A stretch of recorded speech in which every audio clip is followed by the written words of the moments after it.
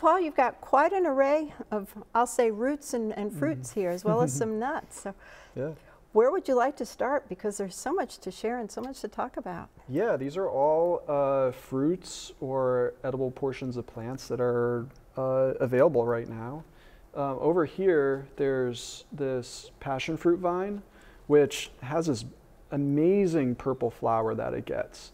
And it kind of takes over the place, vining everywhere, comes up, sends its roots through the soil. Yes, yes. And it gets this fruit, which this fruit isn't ripe right now. No, it's still a little early. But how much longer do you think? I'm not sure. That's a good question. But you can tell when they start to wrinkle up and they'll get soft. But I think we should dissect it and see what's inside. Let's go. Because I think people will be familiar with passion fruit. You can see that it's got those, just the massive seeds on the inside. Yes. Yeah. And I think so many people, this is a great little treat, but the wildlife love it as well. It's very, very popular with the wildlife. But some people make jams and jellies out of it. Yeah, it's very delicious. Have to get those seeds out, though. Yeah. Yep. But passion fruit is one, the passion vine, it grows like in a part shade situation, and it just really can be, I want to say, aggressive in the garden. Yes, it's very prolific for sure, yeah. But if you're growing it for the fruit, you've got to balance it all. It's a beautiful plant. It is a beautiful plant with a beautiful flower. So, to go from passion fruit, though, to something not as pretty, what's next on our list? Well, I brought in some pieces of the cattail root. This root right now, the cattails they're kind of tailing off towards the end of the season here, and they're starting to put their energy down into their roots. Okay. So the roots are full of starch. And this starch, you can see on the outside, it's just got this brownish skin, but when you split it, it's got these white fibers. And the white is the starch that you can harvest from it. And I've actually got this little jar here. I washed some of the starch out from the fibers last night. And what you do is you take the root and mash up the fibers underwater, and the starch comes into the water, and then it settles to the bottom of the bowl. And then once it's settled, you can pour the water off and then use that flour. You can mix it into just like regular bread flour, or you can dehydrate it and set it aside, or you could just take the starch and like boil it as a porridge or something like that. And it's just high in carbohydrates, and when you cook it, it actually gets kind of sweet. It's actually... So the starch changes to I don't know if I'd say sugars. delicious, but it's a unique taste out in the woods. Okay, so do you like peel it off? Yeah, you peel it apart, and you can see that it's just full of fibers. Yes. And then when you scrape it, there's all this like white goo, which is the starches that's in there. That's interesting. Yeah. Very interesting. This like small amount of flour that I got in here, that's from like probably 8 sections of root like this, so it's a bit time intensive to get it.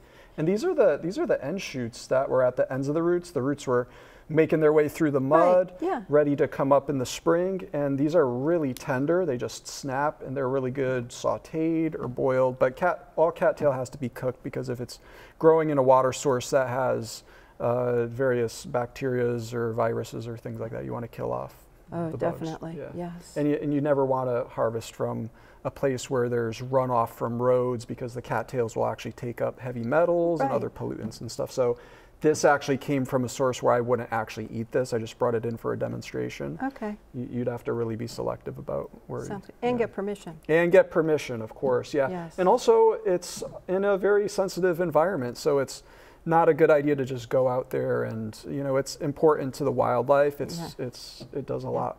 So. Sounds great. Well, let's move along, because our time is running along. So tell us about what you've got here. Let's.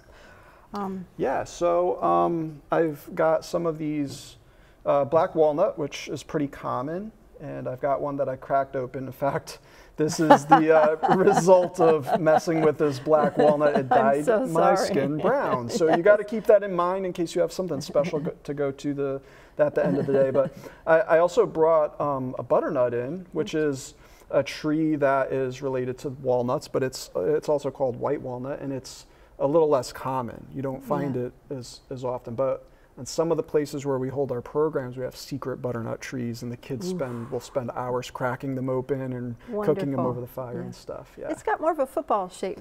It does, yeah. Versus the round shape. Yeah. So. And it has a different flavor too. It's almost reminiscent of banana, some people say. Cool. So well, good. Speaking of flavor, let's keep on moving along. We've got our sassafras here. This is sassafras. This is a tree that grows pretty commonly around this area, and it's got this beautiful color. Yes. And what I did was I took this root, this is some sassafras root right here, and I took a knife and peeled the outer bark of it and then simmered it for about 5 minutes, and it gave me this tea. Excellent. Yeah. Excellent. Well, we have 30 seconds left, and I want to get to Oh my goodness, yeah, we got to get to the pawpaws. And we've got to get to our pawpaws here. Yeah. And real quick like a bunny, All right, as my so mom would say. we got this ripe pawpaw here. We just got to open this baby up because and pawpaws, so you know, are common throughout low wet lands. Low wet lands. And in order to harvest, you actually don't. You just pick them up off the ground, because if you harvest them from the tree, you'll find you'll have very, very bitter. Yeah, these came off the tree. They're very hard and they're on the small size, but this is the ripe pawpaw. Should we eat a little bit of it? Let's have a little bit of a bite, right. and then we'll say. But you got to watch those seeds. Yeah, they've got these very large seeds in them. They're kind of beautiful, and you'll find them scattered on the ground where the wildlife has been feeding on them. That's really good. That is a very good pawpaw. Yeah. You know, our wildlife enjoy these fruits as much as we do. Yeah.